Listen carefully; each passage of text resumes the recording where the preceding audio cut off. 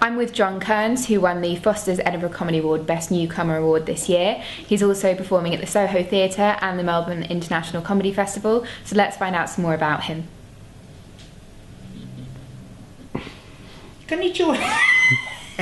So, after you won the award in Edinburgh, how have you found that audiences have compared since before and after you won the award? If it's announced that I've won the award before I go on, I feel there is a certain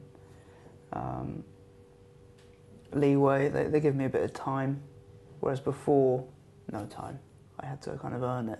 So it does give you a little bit of a give, but if it's not mentioned, I can still horrifically bomb on stage. Would you ever say to a promoter, don't say that I won an award? Well, it's interesting because if someone's introducing me, they say, do you want me to mention it? And at first I was like, no. But now I'm thinking there's only 1 year in my life where it can be mentioned. So Might as well take it. might as well. Yeah. So how have you found that London audiences compare to everywhere else that you've gigged in the country? They're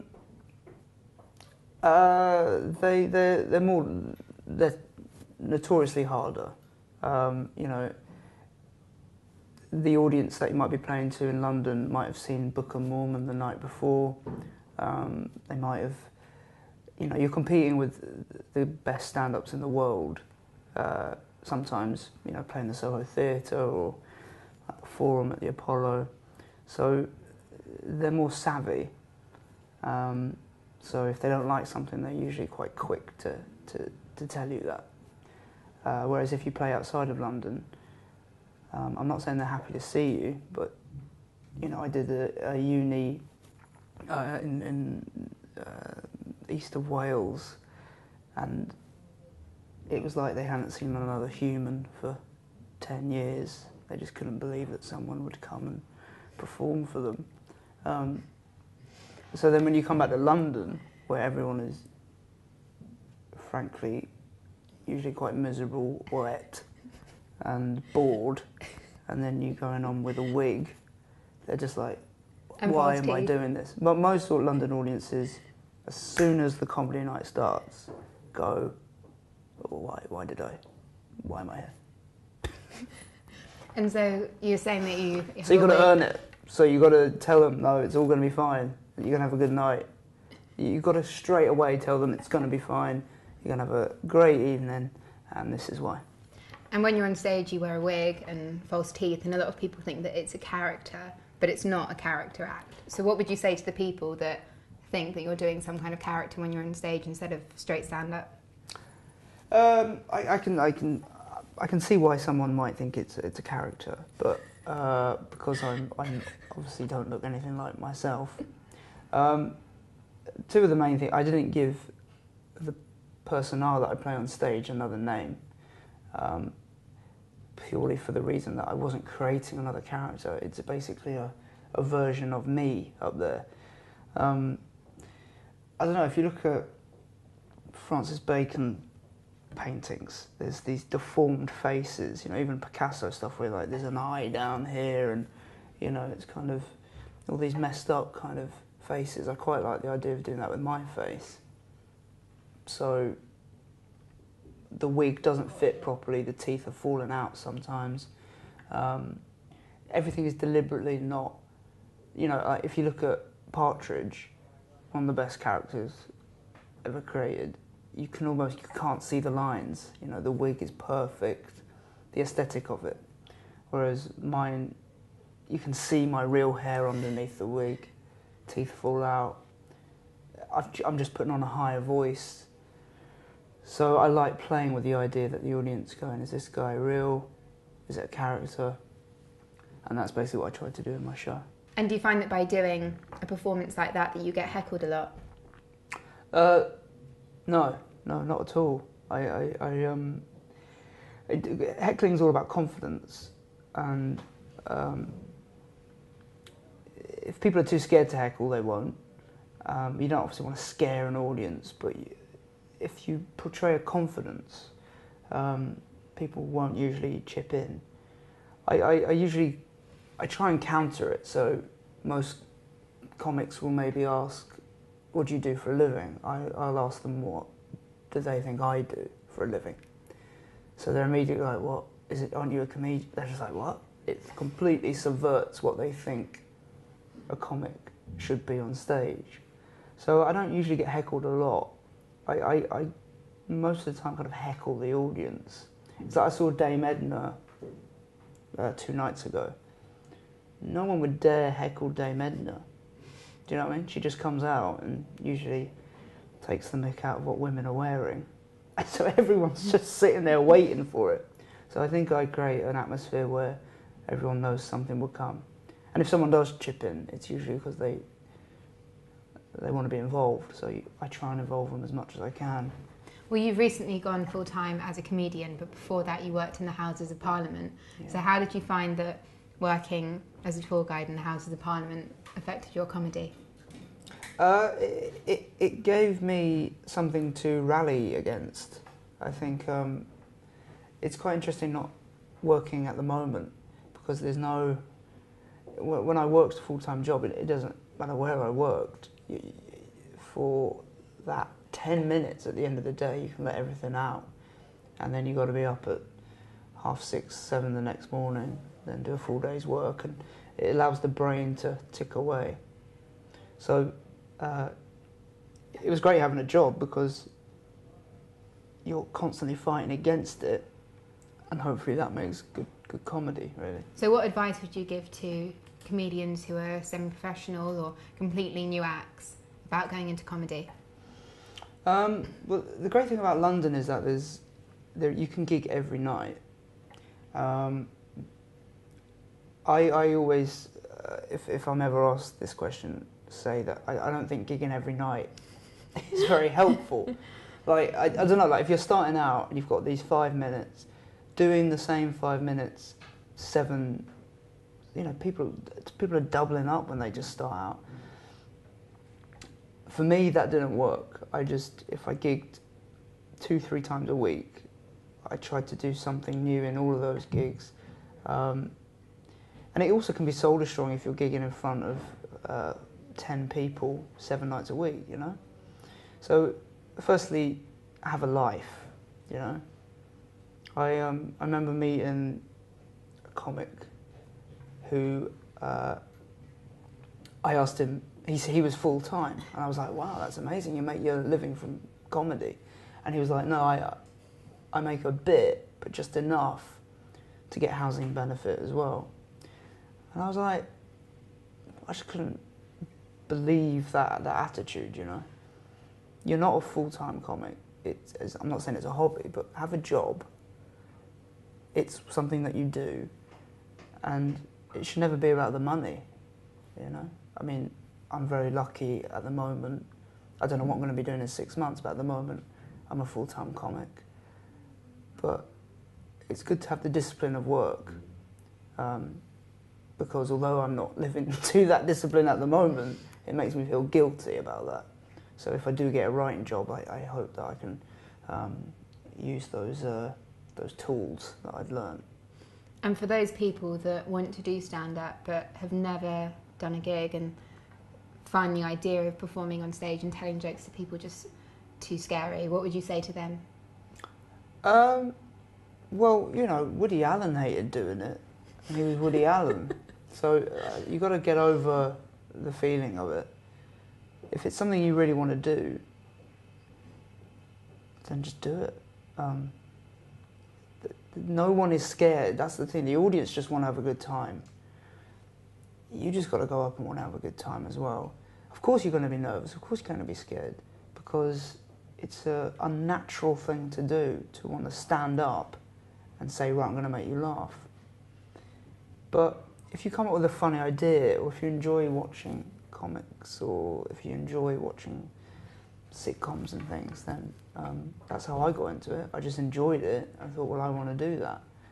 I was lucky in that I realised that from a young age, but if you look at people's stories, like people like Rob Gilbert and John Bishop and stuff, comedy's full of people that just one night drunk or through a bad experience they'd had during the day even, just got up and did it. So you can't pressure people. I think if you really want to do it, you'll end up doing it either way. And now that you're full-time and you have time to focus on your writing, do you have a specific process that you go about when you write? Well, that's kind of an interesting question at the moment, because I have no structure in my life, and I just don't know. I keep on reading how the great writers, like one would get up at 5 a.m, one would write in their bed, one would go for a walk and write up a tree, and so I'm trying to find my litany, but I haven't found it at the moment. But when I was working, the way I wrote my last show was, if I had a thought, I'd quickly write it down in my phone and put my phone away, because I wasn't allowed to have it. And then at the end of the day, if I had an hour to kill, I'd just go through my phone thinking, oh, that was quite good, that was it. So again, it was that idea of fighting against something. I'm not really fighting against anything at the moment. I'm just kind of mumbling around. Potentially up a tree. Yeah, I'm going to just build a tree house and sit up there, try and come up with something. I'm still working that out, really. But I think it's a really interesting question, because I'm asking it myself. And you've got a 3-week run coming up at the Soho Theatre, and then you're also going to be performing at the Melbourne International Comedy Festival. So for people that have never seen your act before, how would you describe it to them? Well, The Guardian, they kind of like me in Edinburgh, but I kind of snuck up on them a little bit. They said I did well for someone who doesn't have one joke in their show, which I take great pride in, which is on my flyer for the Soho run. It's not a joke show. It's feeling. It's kind of. I'd like to think it's got a lot of heart, and it is funny. It's obviously funny, but it's an hour in the company of somebody who you hopefully want to know a lot about, and leave A, knowing more about them, and B, hopefully wanting to maybe come back and see again, really. But it's stupid. Like the whole disguise thing, the work things like I wanted to write something funny, and then the voice is hopefully quite funny. What I'm wearing looks funny. I'm just the maximum funniness I could do, So I look funny, I sound funny. Hopefully, what I'm saying is funny, I'm just trying to throw everything out there. So yeah. And obviously, when you perform at Soho Theatre in Melbourne, you're doing an hour, and it's just you on stage. But you also gig on lots of different bills around London, and you perform a lot with Weirdos. And Weirdos is more of an alternative gig, but you also gig with more straight stand-ups. So do you prefer a specific kind of night when you gig? If you're on a bill with a lot of alternative weird people, it depends where you are. If you're early on, the audience like that.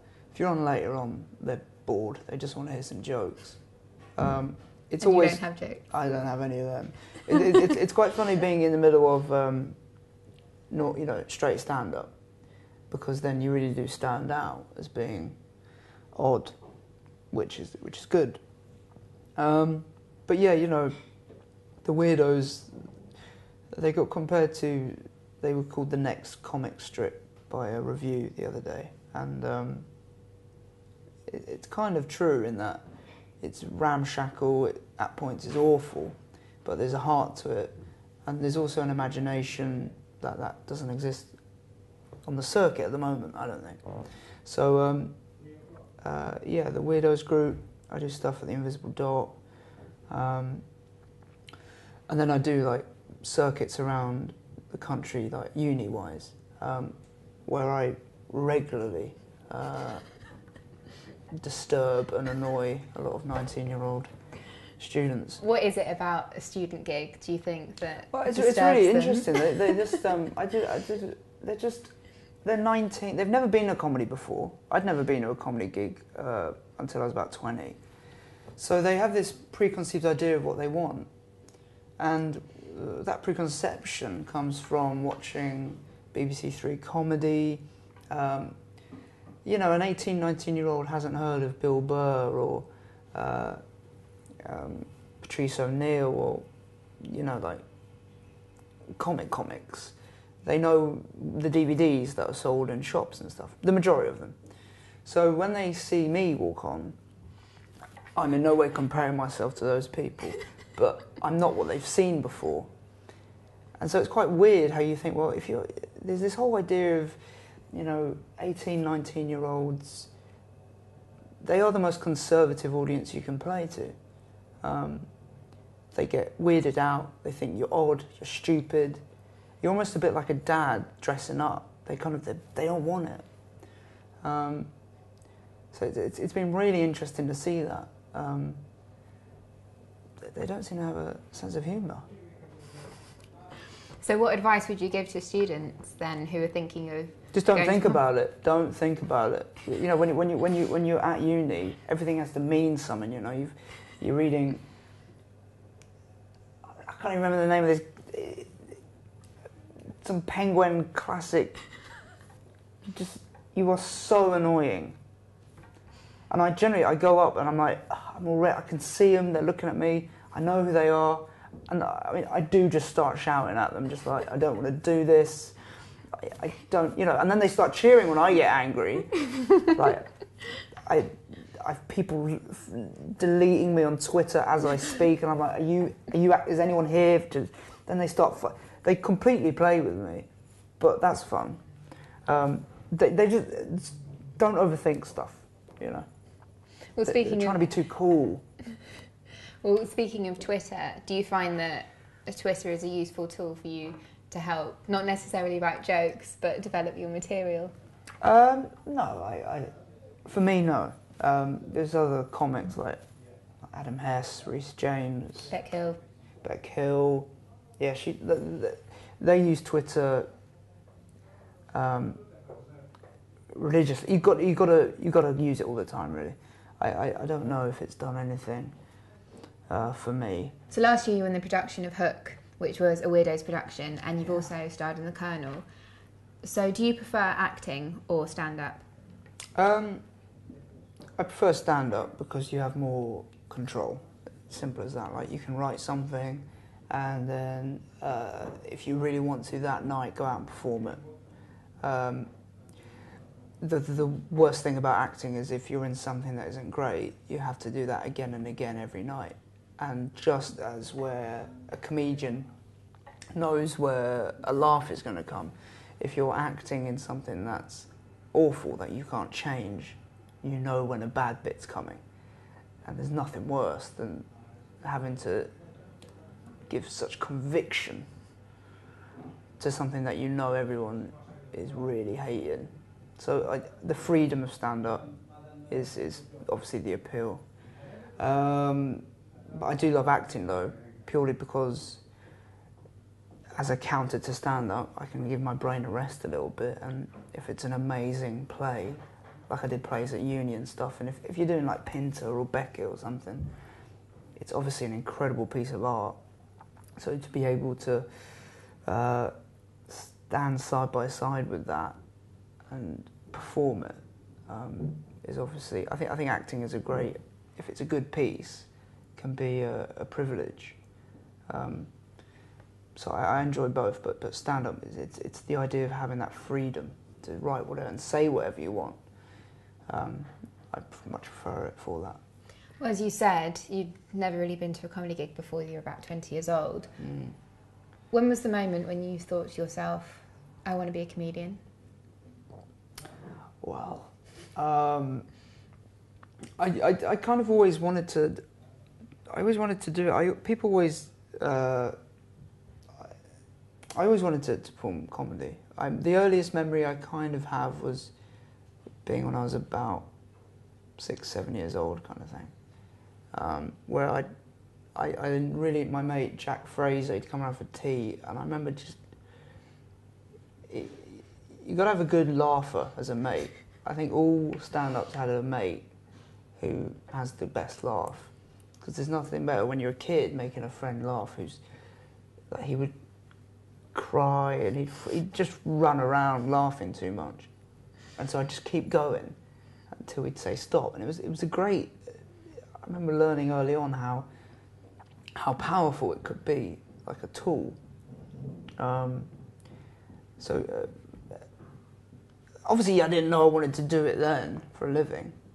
It's only when I was in like 15, 16, maybe in plays and stuff, and you then start reading about comics and you start looking up people. You're just like, oh, this could be is this a living? Is this a life you could live? And then you just think, well, you know, if you think about how many footballers there are in the world. Like, there's a lot of footballers. There's a lot of people that direct movies. There's a lot of people that are chefs. You know, there isn't one. Obviously, there's one Lionel Messi, there's one Ronaldo. But do you know what I mean? Like, if you want to do something, I think you can do it. It's up to you how good you are, but you can do it. There's one John Kearns. But there's one Sara Shulman. Do you know what I mean? Though so I didn't really ever think. I've been very lucky in that I've just gone from thing to thing to thing, but it's because I never really doubted that it couldn't be done. I didn't know how it could be done, but I never thought it wasn't an option. Well, in saying that, when you had Jack Fraser around and you wanted to make him laugh, yeah. When audiences come and see you now, yeah. Is there something that you hope to achieve from making them laugh? Is there something that you want them to take away specifically when they've come to watch you?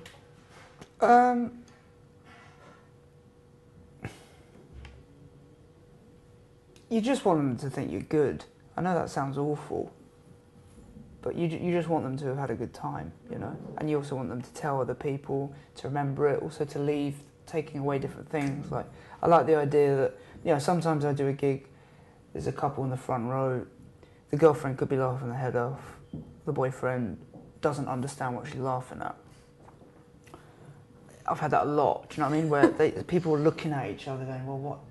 I'm looking at him, I don't like what he's doing, but that person over there is crying. I really like playing with that.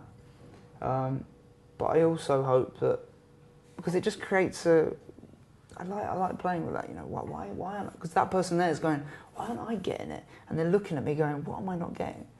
And I don't think there's a great deal to get. So I like the idea that a discussion could come up after it. You know, I don't want it to be, oh, I love comics that it's just like your mate down the pub. I have no, why would you spend any money seeing someone who's like a mate down the pub? It just doesn't make sense to me. I like the idea of a comedian being, if it wasn't being done on stage, if it was being done on the street corner, people would be like, the guy's insane. But because it's a foot above everyone else, they think it's some kind of art. I quite like that idea of if it wasn't happening on a stage, you'd be arrested or something. So having performed to all these different types of audiences, would you say that you have a favourite type of audience to perform to? It's difficult because I used to judge an audience completely, thinking, oh, this is going to be awful, and it turns out to be okay. So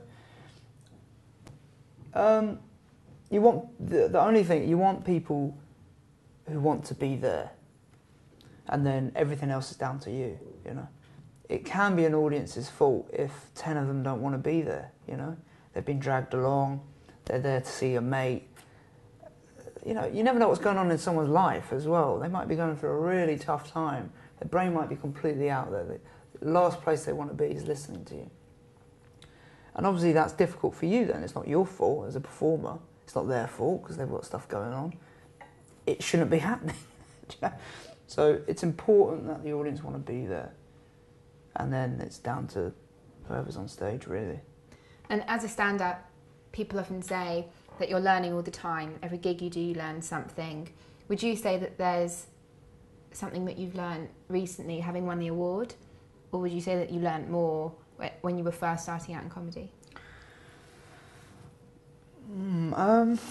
You obviously learn a huge amount when you start out, but the thing that I'm learning at the moment is, well, I'm at the moment I'm questioning: I've obviously created something that works. Do I stick with that, or do I kind of do a Radiohead and scrap the melodies and do some electronic nonsense that no one likes and then come back with it? Do you know what I mean? I feel as though I have this tendency to go, right, well, that's done, even if it's successful, to put it away, start again. So it's funny, I've learned to basically be a bit more professional.